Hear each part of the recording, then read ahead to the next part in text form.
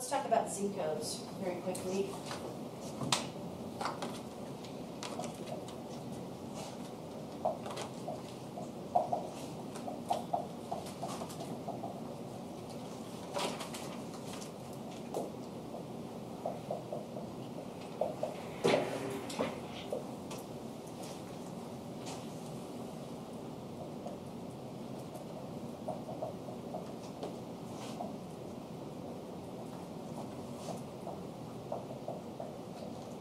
Okay, Z codes are factors influencing health status in contact with health services.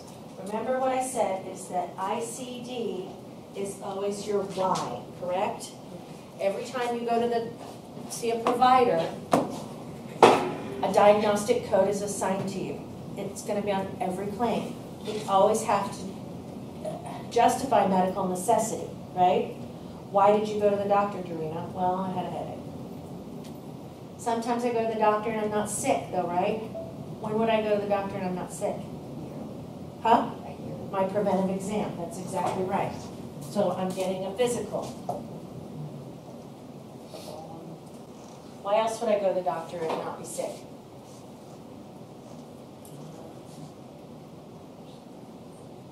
What if I need birth control? Right? There's some for pregnancy. There's a lot for pregnancy because, I mean, there's non-Z codes for complications of pregnancy, but me just being pregnant, I'm not sick. Right. Okay? Just pregnant. Okay? So what about an injury? That's considered sick? That would be a disease or injury, yes. Okay? And some of these are a little confusing as to why they fit under there. Let's see. If I've been exposed to something, if I've been exposed to rabies, doesn't mean I have rabies. I was exposed to it. Okay? So, I could go to the doctor today. They'd probably test this pretty quick, though. You'd probably hop on it if they thought I had rabies. But let's say HIV. Okay? So say I go to the physician today. I go on Monday, right? I say, I think I've been exposed to HIV. They're going to do tests and blah, blah, blah, right? An exam and all that stuff, right? That claim's going to go in with the Z code that says I've been exposed to HIV. It's not going to put that I have HIV because you don't know, better not put on my claim that I have HIV if I've only been exposed to it. Because then that lives in my medical record forever. Oh yeah, and it doesn't go away. Not without moving the sky and the earth. Yeah, I got blood exposure when I worked at the hospital. Did you? I had a hemobag explode in my face. Oh my God. Yeah, and I had to go through a year of constant blood testing. I bet you did. Yeah. And that's what went on your claims or on, you know, your work comp or whatever, right? Is, you know, that exposure, okay? So I come back Wednesday, right? And they say, Jennifer, I'm sorry you have HIV. Wednesday's claim will have HIV. Okay. Monday's claim is not going to. Make sense? Okay.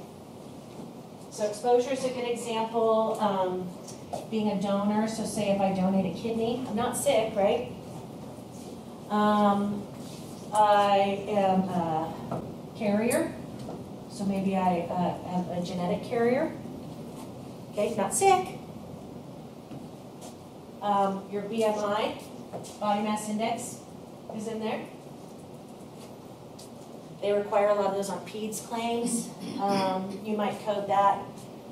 If I've got a morbidly obese patient, right, because I may need to justify why I need a special bed in the hospital on the floor.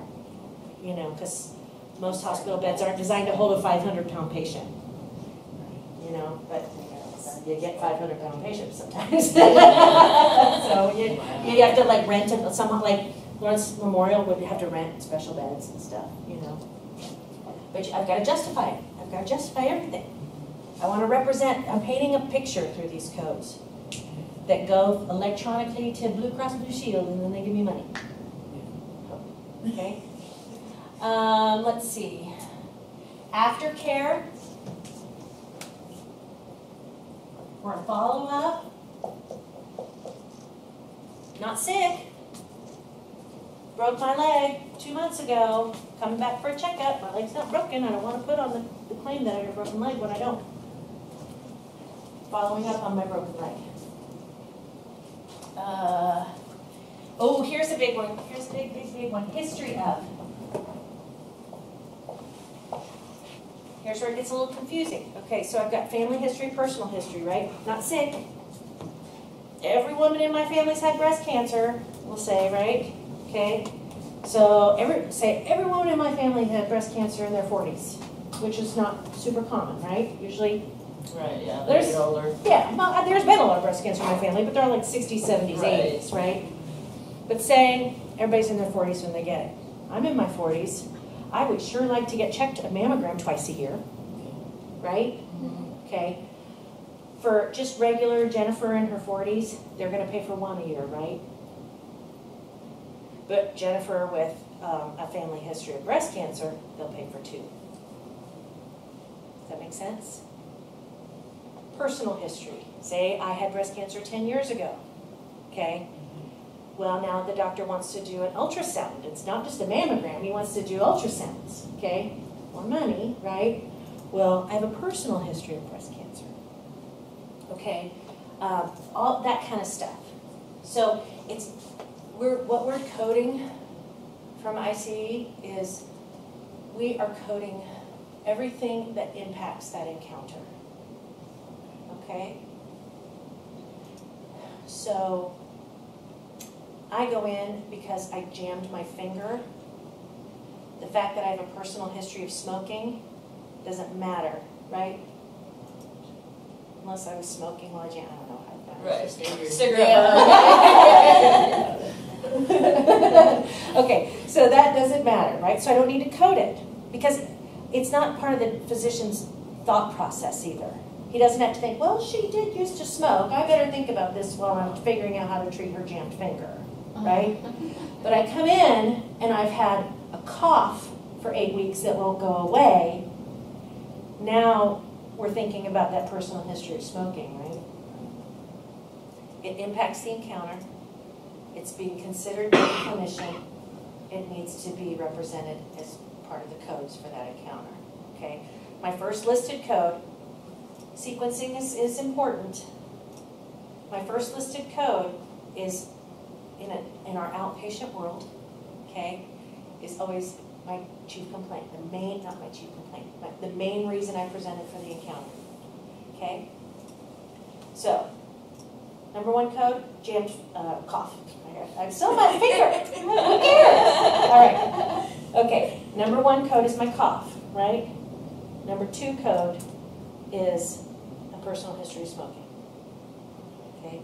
Or exposure to secondhand smoking. Something like that. You get the idea. Everything that is being represented, but your first one is really always going to be the main reason I presented for the encounter. Okay? So,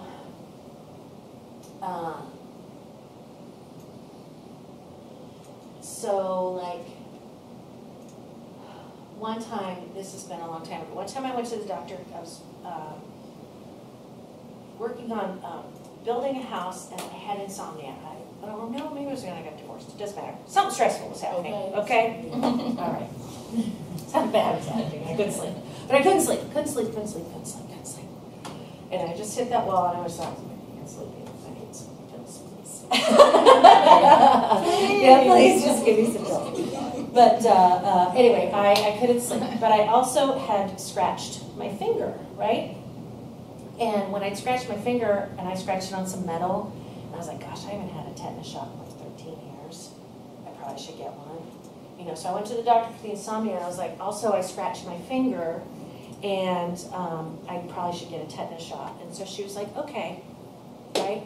And so a couple weeks later, I get a phone call, or a week later, from the office, and they're like, how did you cut your finger?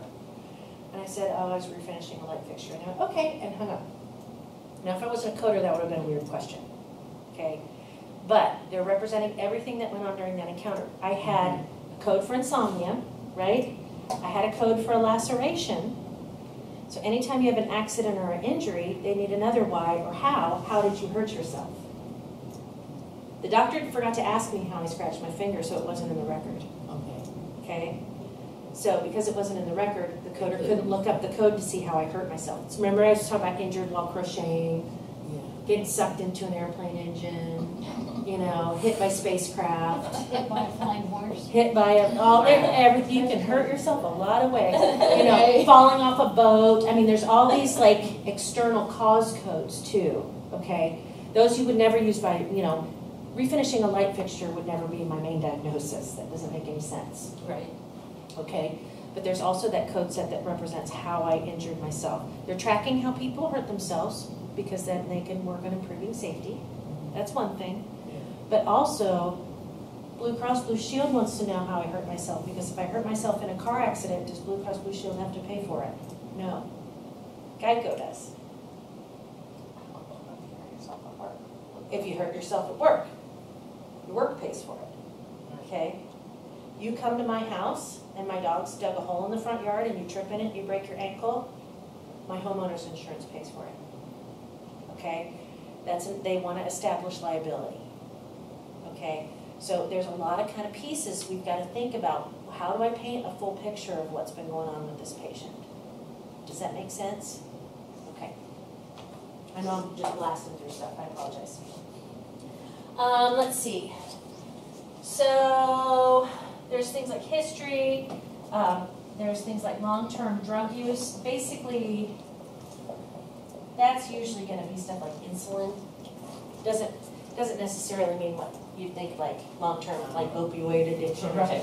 I mean, there's codes and stuff like that in there for sure, but that's like long-term insulin, long-term use of blood thinners, stuff like that, because the doctor's got to think about that. Okay, there's stuff for there's newer codes for like underdosing, like I didn't take enough. There's a specific code for underdosing due to economic circumstances, because they want to track how many people are ending up in the ED because they're too poor to buy their drugs. And it's a lot of people.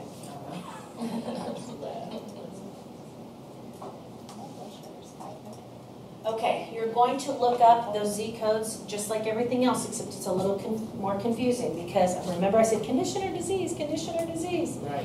I don't have any of those things because it's a Z code, okay? So if it's history of breast cancer, don't go to breast cancer because you're coding that person with breast cancer. Go to history, okay?